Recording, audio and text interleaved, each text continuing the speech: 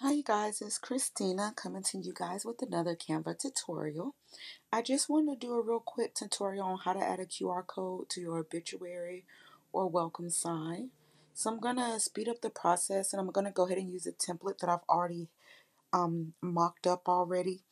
So first I'm just simply going to move the different text element out the way so that I'll have space to add my QR code. So with the QR code, I am simply going to make a little border around it. Then I'm going to drop the QR code in there. I want it to go ahead and match with what I already have designed on the trifold obituary. And like I said, this can also be used for, say, a welcome sign to go paperless at a funeral or memorial service. So the first thing I'm going to do is I'm going to create my border for my QR code. I just simply picked a shape and I'm going to hit shape, and I'm going to change the color to the same color to match the template so that the aesthetic is all matching. And if you click shape twice, it'll open up the different shapes that they have available. You can choose whichever shape that you want. I'm just going to simply choose a star shape or something similar to a star shape. I'm going to duplicate it. I'm going to make the second one white so that it looks like a little border. Um, just trying to make it cute. Is nothing special about the border. You don't have to double it. You can do it single or not do it at all. I went to apps and I'm simply just going to type in QR code.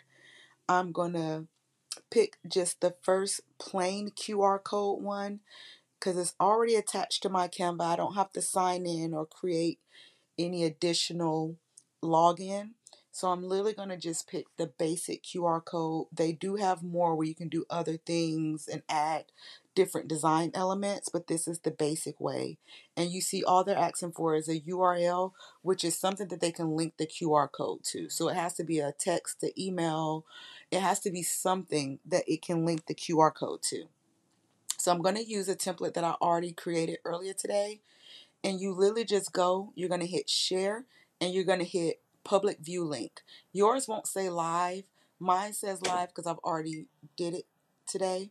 So I literally just click view, live view. They're going to give you the link. You're going to copy the link. If you want to hit info and learn more about the public live view link, literally hit the information button and Canva gives you more information about it. So I'm going to go back to my template. I'm literally going to just paste it right into the URL, hit generate code. Now you can change the background and the foreground color. The foreground is going to be the actual color of your QR code. The background color is going to be the background. So because I already created the little outline and it's white, I'm going to just leave the background color white. I'm going to change my foreground color to yellow to match the aesthetic of the program that I'm already working on. Then I'm going to resize it so that it will fit inside of the frame that I have created. After I get it to fit inside, I know that it's inside the frame that I created. I'm simply just going to add text to say scan here for a digital copy. This way, if someone didn't come or we need extra programs, they're not tracking down and trying to recopy more programs. They literally can just scan it and send it to the person's phone. You can always have it forever. So I'm just gonna look through my different fonts. Sometimes I just like to go off what I feel, what I think look good.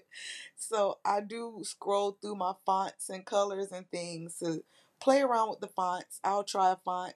I don't like that one. I'm gonna keep scrolling to see if I can find another font that I just happen to just like better and thinks looks good with it. So I'm going to resize it so it also fits inside of my frame. And like I said, I do like to play around with stuff. So now that I got it inside of the frame, I'm going to zoom in so I can see it better.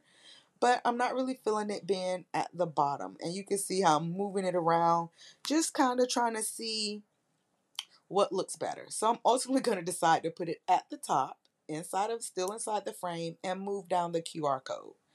It's really just that simple. You got your QR code, you said scan here, everything is perfect.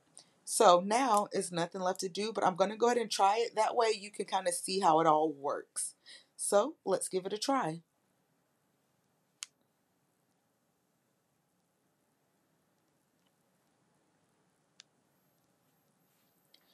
All right, so I simply just turned my camera on like I was taking a picture, and you can see it's already picking it up, and it says Canva. You would just hit Canva, and when they click it, you'll literally open up straight into the other picture that you had on your other frame.